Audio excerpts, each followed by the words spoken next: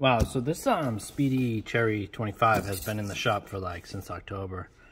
We have it priced at $1,500. We paid low for it, which is good. Profit's profit. It's got the key and a little dirt here. Inside's mint. We did the entropy certificate, and I was just moving some stuff on eBay, and I found out that this board is worth like $1,700 on eBay. So it didn't sell in the store. No one even offered. We probably would have took like $1,200. I'm gonna put it on eBay for like $1,700. It's gonna sell because it's like wicked limited edition by Murakami. Very rare. Now this came out in 2004. 18 years old.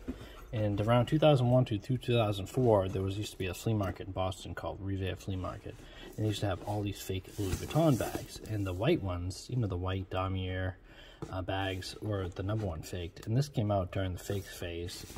So every time I see it, I kind of like throw up in my mouth. This is like Canal Street action, but this is 100% real. It was we got the entropy certificate, and we're gonna get $1,500–$1,600 for it. So actually, Louis Vuitton, Chanel hold value or go up in value. Gucci, can't say that same for that. Hermes holds value too, though.